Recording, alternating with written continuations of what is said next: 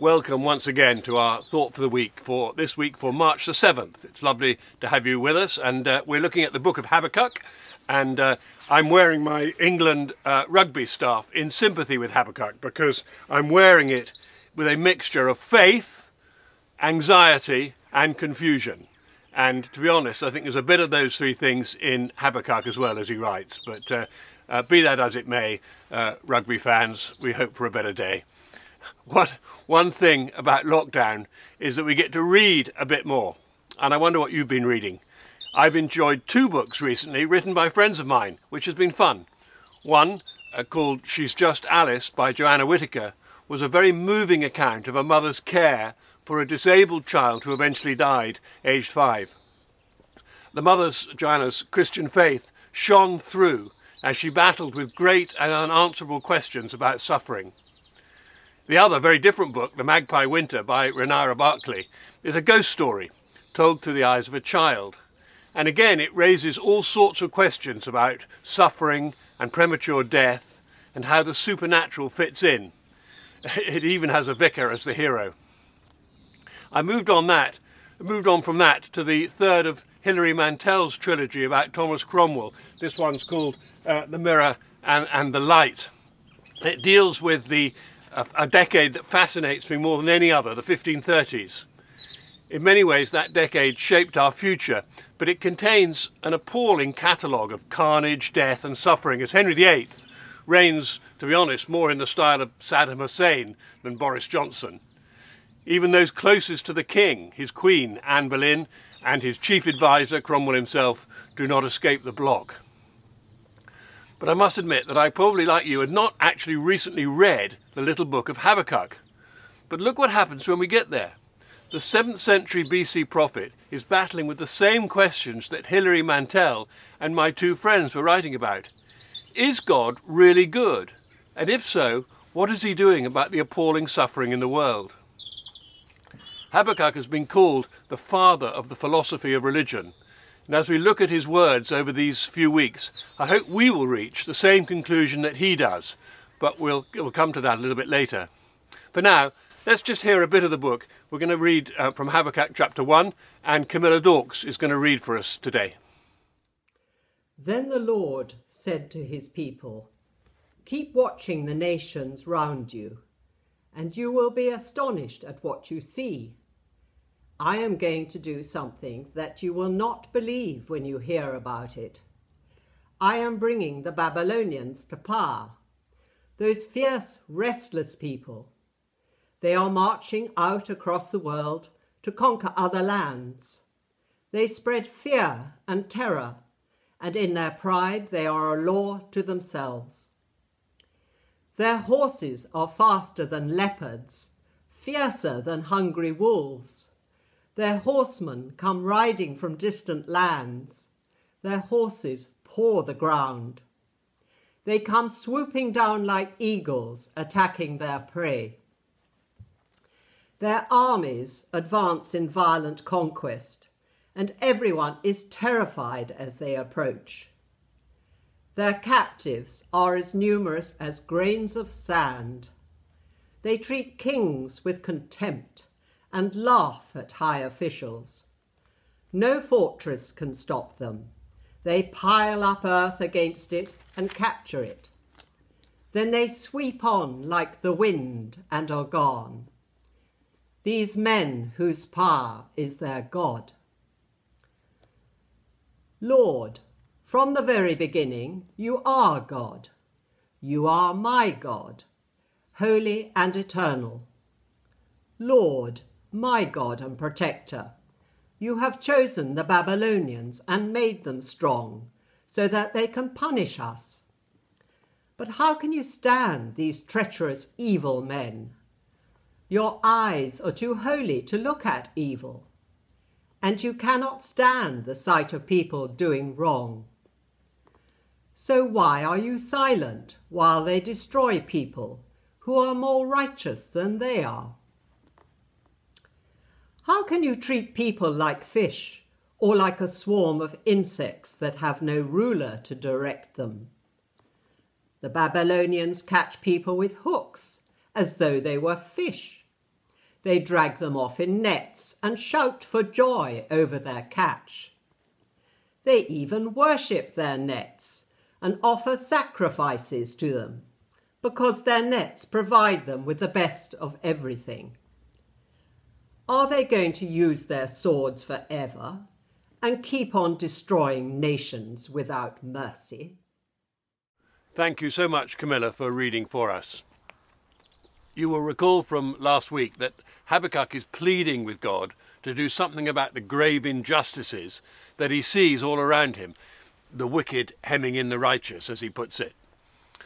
Verses 5 to 11 are what Habakkuk perceives to be God's answer to his question. He sees the imminent attack by the Babylonians, the Chaldeans as they're sometimes called, to be God's judgment on the wickedness of the nation. Now just imagine that it read like this. Look around the world and take note. I'm going to do something in your days that you will hardly be able to believe. A global pandemic is going to sweep through the world. It will be the most infectious virus to hit the world for generations. It will wipe out hundreds of thousands of people. It will be indiscriminate, but the most vulnerable will suffer most. It will be feared and dreaded, and just when you think you have it under control, a new variant will emerge, and the efficacy of the newly created vaccines will be called into question. Imagine that. Now, don't get me wrong, I'm very far convinced that this is the way we should see coronavirus. But Habakkuk's message to his contemporaries would have seemed like that, I suggest. Seeing the godlessness of his generation, the wholesale abandonment of the Ten Commandments and the rise of alternative religious activity, Habakkuk was horrified. And like us now, he pleaded with God for revival. He knew that the Babylonians were coming, and there was going to be a terrible disaster, and many would be taken into captivity. Daniel and his friends, Shadrach, Meshach and Abednego, would of course be among them. Utterly convinced, and correctly so, that this was going to happen, Habakkuk believed it to be God's judgment on the people. Lord, you have appointed them to execute judgment, he says in verse 12. His worldview, which Paul explained so well to us last week, is that God is holy and will not tolerate evil. What surprised Habakkuk is not so much that a terrible thing is going to happen as why it has not happened sooner. Why has God not acted sooner to bring disaster upon a society that has turned its back on him? Were he around now, he might be saying something like this. How long, Lord, before Christian values are restored and respected again in our land? How long will God put up with the gross inequalities in our world? How long before there is a reckoning for global poverty or racism or fatherlessness or abortion on demand or terrorism or paedophilia or drug addiction and crime waves? And of course you can add whatever appalls you as you look at the world today. Be it damage to the environment, or more locally perhaps, malnourished children, even here in Whitney, which Besom and the Whitney Food Bank are trying to do something about, or starving children in Zimbabwe, which Tom Benyon's wonderful Zane organisation is helping with. So what can we learn from this? Some time ago I had dinner with two friends in London, and we were talking about our lives as one does. One was an investment banker who had worked with an Icelandic bank during the crash of 2008. He shared a little of the pressures he had been under, which led to a sort of a breakdown and a change of career. One is a sports journalist who covers England cricket tours abroad. He was describing his weekly essay crisis, as he called it, his column in a national newspaper, which he is entirely responsible for. He has to think what to write about and then to do it. And being a relatively distinguished writer, he can do more or less what he wants, regardless of his editor's preferences. I shared how producing a sermon more or less weekly is also a bit like a student's essay crisis. So they asked me how I decided what to preach on. And of course I explained that we had biblical series, we worked through a book, etc. What this week, they asked. Habakkuk, I replied. It so happened a few years ago that I was about to preach on this very passage. And to be honest, it was a bit of a conversation stopper. Neither of them had heard of Habakkuk, and they were pretty sure he would have very little relevant to say about either the credit crunch or the England cricket tour. How wrong they would have been. Habakkuk has a lot to say about defeat at the hands of entirely mysterious enemies, not an unknown experience of the Ealing cricket team right now. And Habakkuk has a lot to say about achieving great wealth in ever so slightly dodgy ways. We'll see that in chapter 2 next week. Our prophet asks two of the great questions that believers have confronted for hundreds, if not thousands of years. Why does God allow the wicked to prosper and the righteous to suffer? And even more perplexing, why does God seem to use the wicked to inflict suffering on the righteous? That's the problem we're trying to solve in the next few weeks with Habakkuk's help. Wish us luck. We will look at the historical context and then the prophet's message. So first, let's look at the historical context because it helps us to understand Habakkuk's dilemma. The prophet Micah prophesied that Israel, the northern kingdom, remember Habakkuk's in the southern kingdom, would be found guilty of injustice, lack of mercy, idolatry, and that they would be invaded and taken into captivity by the Assyrians. This had happened by the time of Habakkuk. A succession of pretty useless kings had come and gone in Judah, the southern kingdom, Habakkuk's home, until Josiah's reign, 640 to 608 BC. Josiah restored true worship and righted some of the wrongs in society. But following his death at the Battle of Megiddo in 603 BC, first Jehoahaz and then Jehoiakim, who was a puppet of the Egyptian pharaoh Necho, oversaw a rapid decline and undoing of all Josiah's good reforms. Habakkuk had lived through the raised hopes of Josiah's reign, and he now saw the whole thing coming tumbling down. And he speaks for the people, imploring the Lord for help. He speaks for the godly people. The other minor prophets spoke the word of the Lord to the people. Habakkuk is different. He brings the people's case before the Lord, the people who are trying to follow the Lord. He looks at his declining society, beset by internal corruption, financial recession, threatened again by external invasion, this time by the Babylonians, and he asks the question we might well be asking right now. What the heck is going on? What's happening, Lord? You'll need to tune in for the next few weeks to get the detailed answers, but here are three spoilers. So secondly, Habakkuk's message. What was his message? Three things. Let me quickly take you through the passage so that you can see what's happening. Verses 1 to 4, he sees all the injustices just as Amos, Hosea and Micah in the northern kingdom had in their day, and asks God, why doesn't he do something about it? Verses 5 to 11, the Lord answers him. He is about to do something that will not only bring judgment on Judah, but utterly appall Habakkuk, namely raise up the ferocious Babylonians who will come and overrun Judah and even capture Jerusalem. And you can see in the language how shocked Habakkuk is to discover this. In verses 12 to 17, Habakkuk voices his consternation. How can God use such terrible people to bring judgment on Israel? Both good and bad will be hooked up in the Babylonian net. There will be indiscriminate suffering. In some despair, in chapter 2, verse 1, Habakkuk positions himself on the walls, the ramparts of Jerusalem, and he resolves to watch and see what happens in the hope of making sense of it. He hopes to hear from God answering his complaint.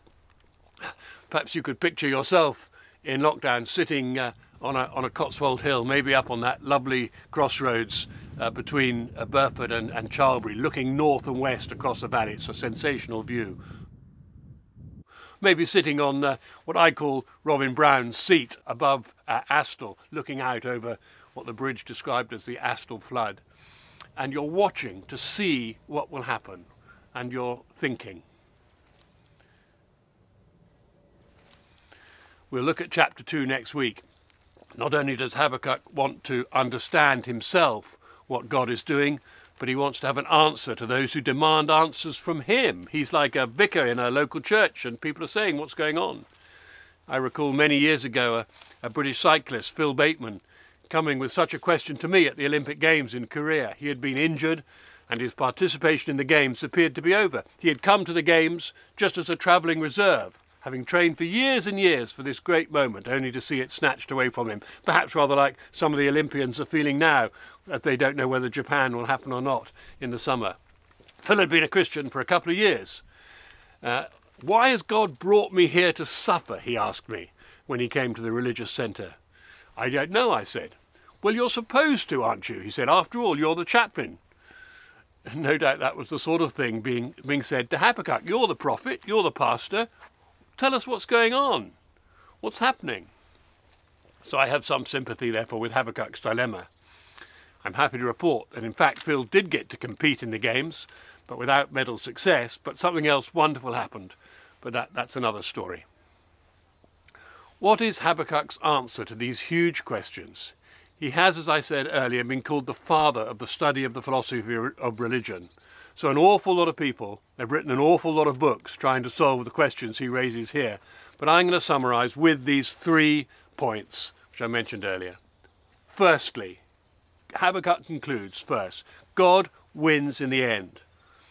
Look at the wonderful words in verse 3 of chapter 2. "For the revelation awaits an appointed time. It speaks of the end, and it will not prove false." God's timing and man's timing is not the same.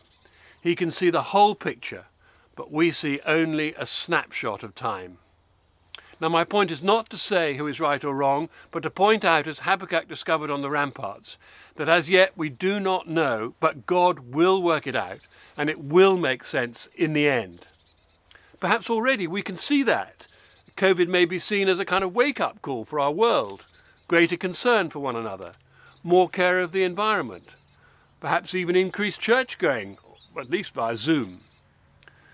Don't misunderstand him or me. He is not saying for one moment that the Babylonians were good, and I'm not saying that COVID is good. They and it are bad, terrible. But God can bring good out of calamity. That's Habakkuk's message.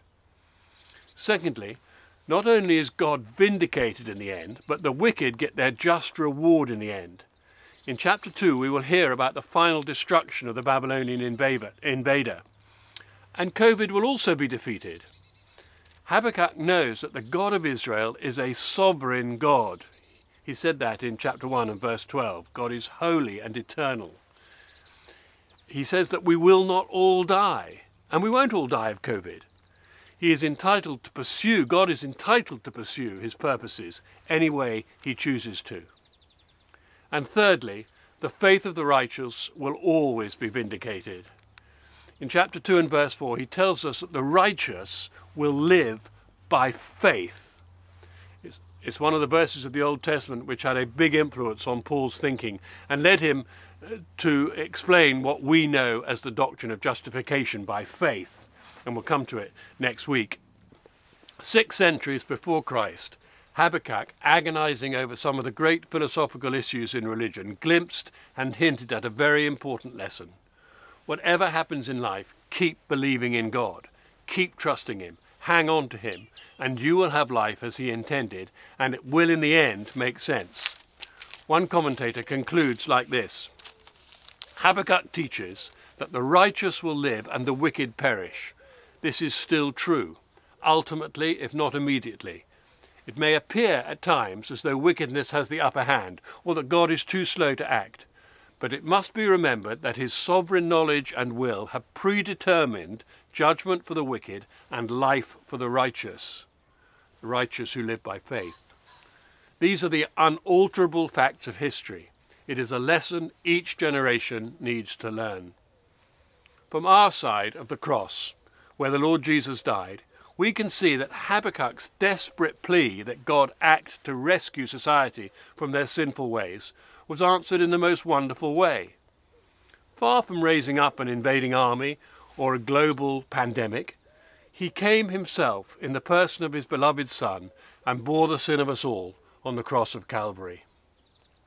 Sometimes I cheat a bit when I'm reading a novel, although I try not to, and I read the final page before I get there. So let's do that as I close. Just look at the majestic words in chapter 3, verses 17 and 18. Though the fig tree does not bud, and there are no grapes on the vine, though the olive crop fails, and the fields produce no food, though there are no sheep in the pen and no cattle in the stalls, yet I will rejoice in the Lord. I will be joyful in God my Saviour. my prayer is that we might have that kind of faith as we go through this pandemic and finally emerge from it.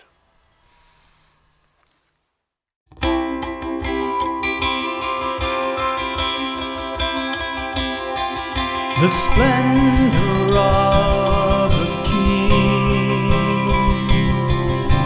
clothed in majesty, let all the earth rejoice, all the earth rejoice. He wraps himself in light, and darkness tries to hide, and trembles at his voice, trembles at his voice. How great is our God! Sing with me, how great is our God! And all will see how great is our God.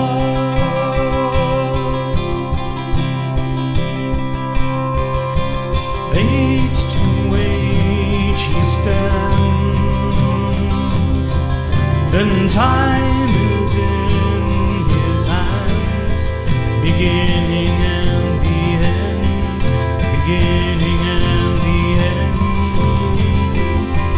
The Godhead three in one, Father, Spirit, Son, the Lion and the Lamb, the Lion and the Lamb. How great is our God! Sing with me, how great is our God! And all will see how great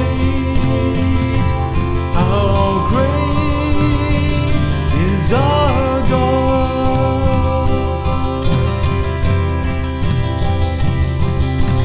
Name above all names, worthy of all praise.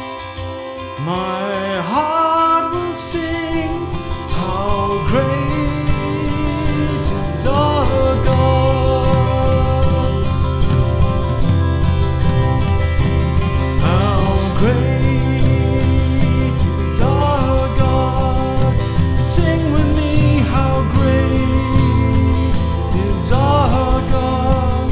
And all will see how great is our God.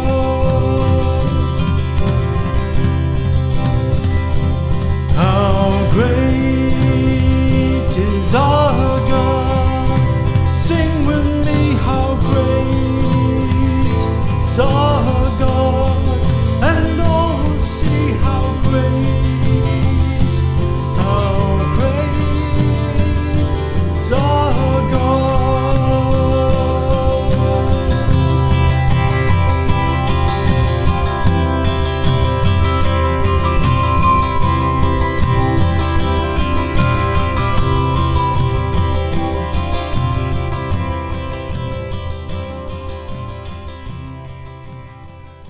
Thank you, David, so much for leading us in that song. And now we're going to go over to Kieran, who can lead us in prayers. Kieran did a lovely tribute for Malcolm at his funeral this week, and it's great to have Kieran leading us in prayer now. Prayer for the world. Dear loving Father God, in your Son's short time on earth, he sought out the unloved, the marginalized, the outcasts. Keep us today from the dangers of nationalism and xenophobia, from becoming a fortress island as we pass 20 million citizens vaccinated.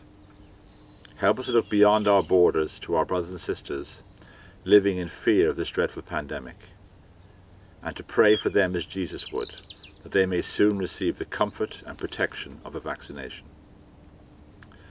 A prayer for our political leaders. Dear Lord, we ask you to bestow on our government the determination, the perseverance and the intelligence to deal with this crisis in the right way.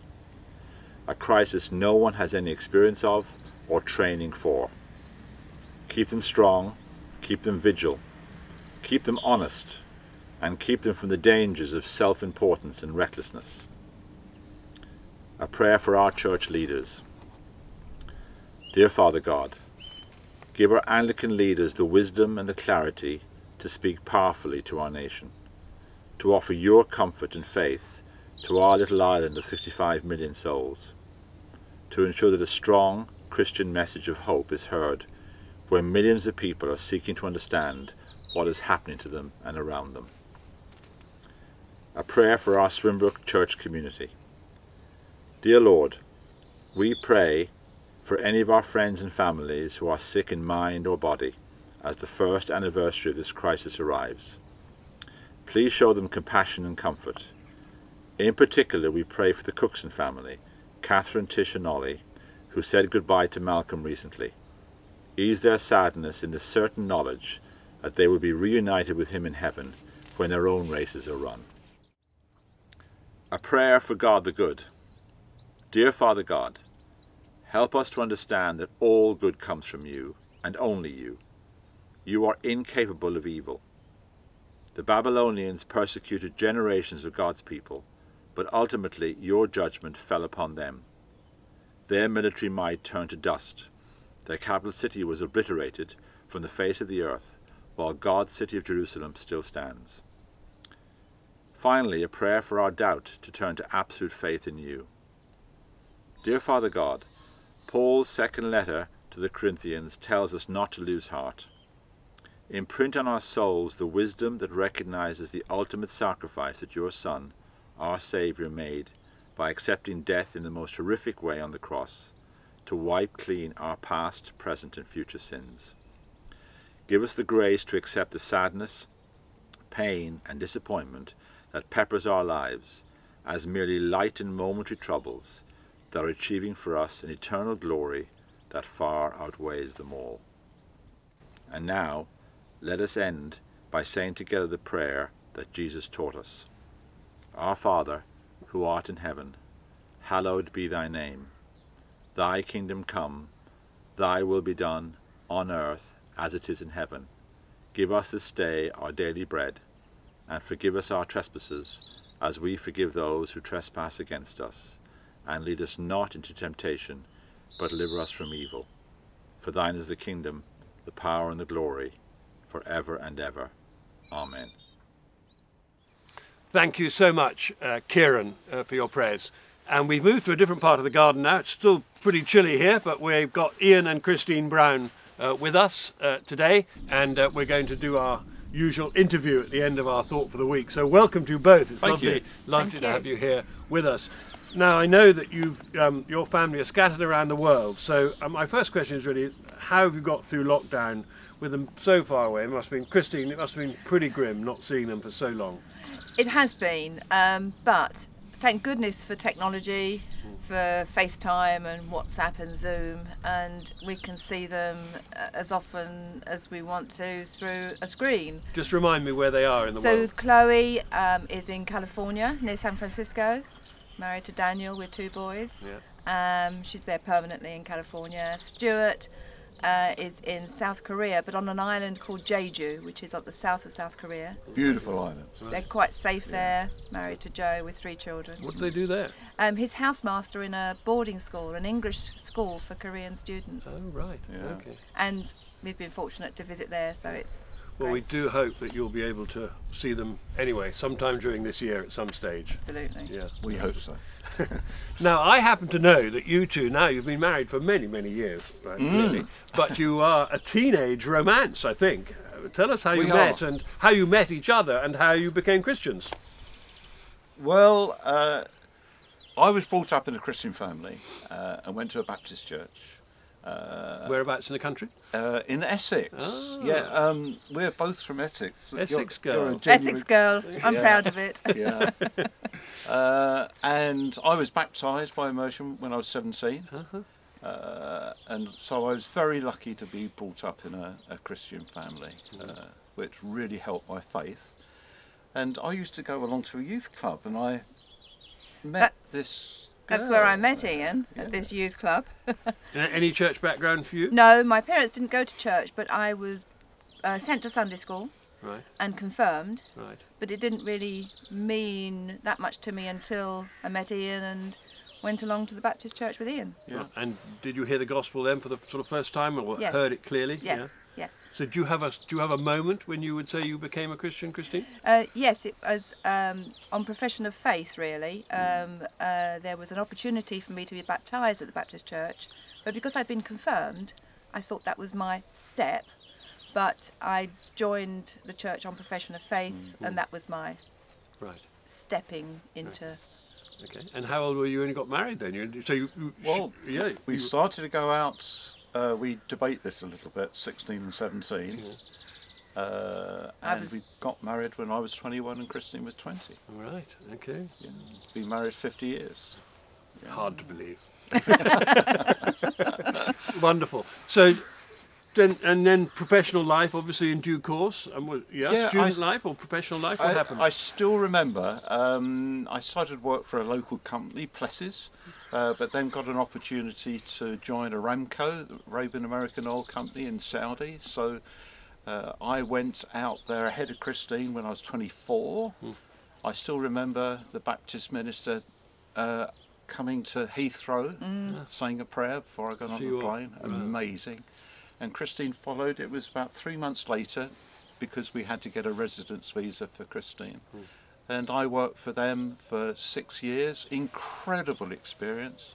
Probably working on the biggest project there's ever been in the world, the Saudi gas program. And funnily enough, of course, you were there with great friends of ours, Yes. Richard and Maggie. We were lovely to reunite you with them last year. That was wonderful. That was After amazing. 40 years or I something. know, yeah. it's amazing. So just on that, we've always been lucky, not lucky, God's planned that we go to places where there's churches that we can go along, get support, teaching, and Richard. And So you were inside, you were living in an expat community of some sort, Yes. presumably. Yes, but where there was a good church. Yes. So were the children born in Saudi? No, No. no.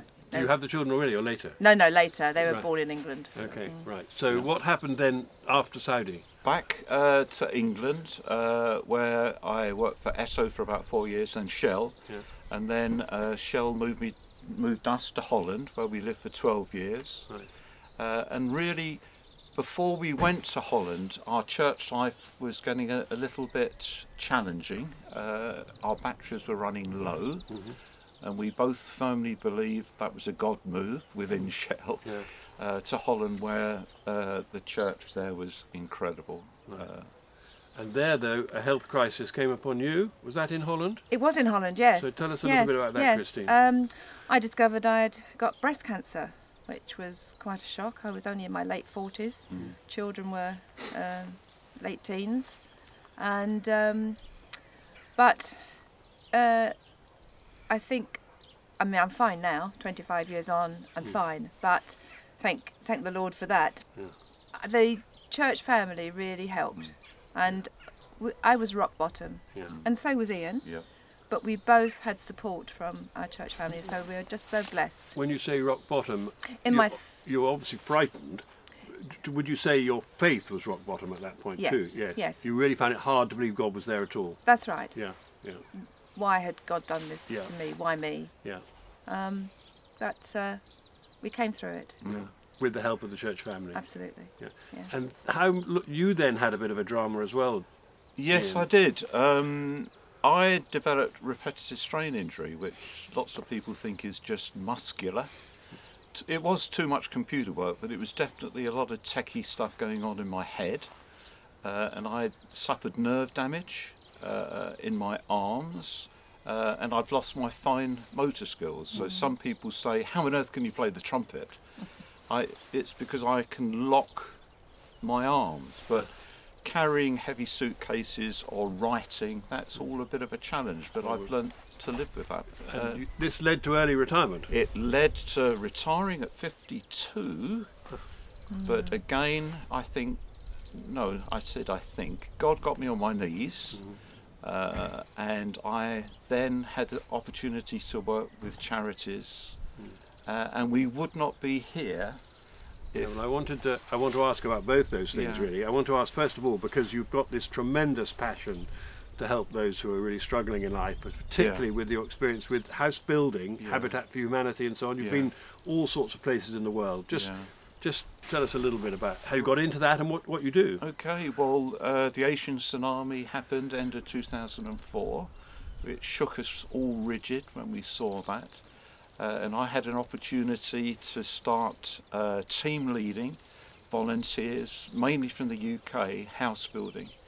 And the amazing thing is, I was adding it up the other day, I spent at least 40 weeks on these trips actually building or team leading people building houses. Did you know anything about building houses when you started? No, I'm a bit of a DIYer. Oh yes. Yeah. He's good around the houses. Oh yes. Yeah. Very good. But I've had the pleasure, honour, building over 100 houses in 20 countries, meeting incredible people. Yeah. And I think the thing I learned is that when you do something like that, especially with blokes, it's a great opportunity to talk about things they wouldn't normally talk about. Right.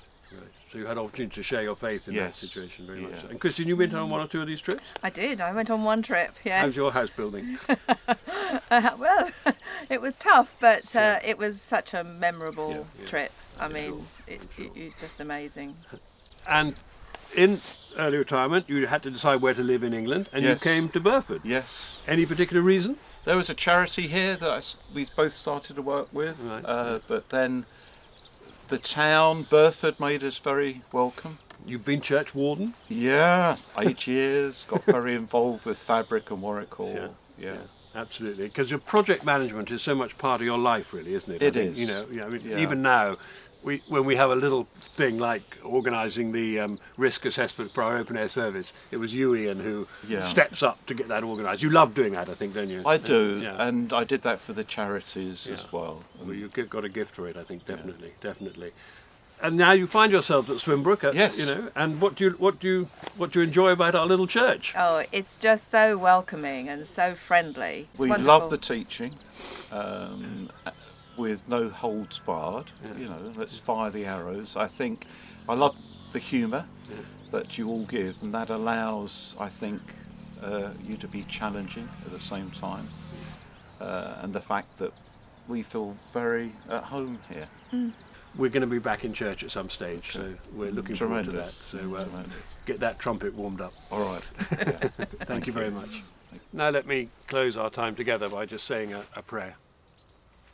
Father, we thank you that we can begin to see that there is a chance for us all to meet again in church soon. And so we ask that you would bless us during this time of lockdown. I ask for your blessing, the blessing of Father, Son and Holy Spirit on all who are watching this programme, listening to it, wherever they are in the world. May they know your love and your joy and your peace and a real sense of your providential hand over our lives. So may the blessing of God Almighty, the Father, the Son and the Holy Spirit be with you all, wherever you are, and remain with you always. Amen.